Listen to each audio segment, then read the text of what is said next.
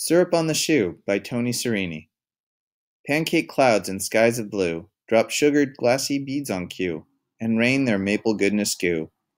These drops of sticky sap fell through, left shiny stains alit with hue, but lo, the act was seen by few, was seen by precious privileged few.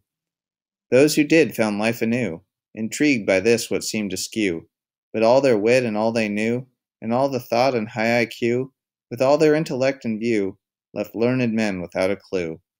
Their guess, that it was formed from dew. A lamb, a simple village ewe, could see that this would be untrue, but thinking men see red for blue, see red for green and golden blue. Not the booming of a Jersey's moo, nor quiet of a kitten's mew, nor the scent of every mother's stew, could now distract this thoughtful crew. Was it sourced this human zoo? Was it dropped from bottled glue? Without end thoughts grew and grew, till a man whose thoughts they drew said, "'Tis only syrup on my shoe."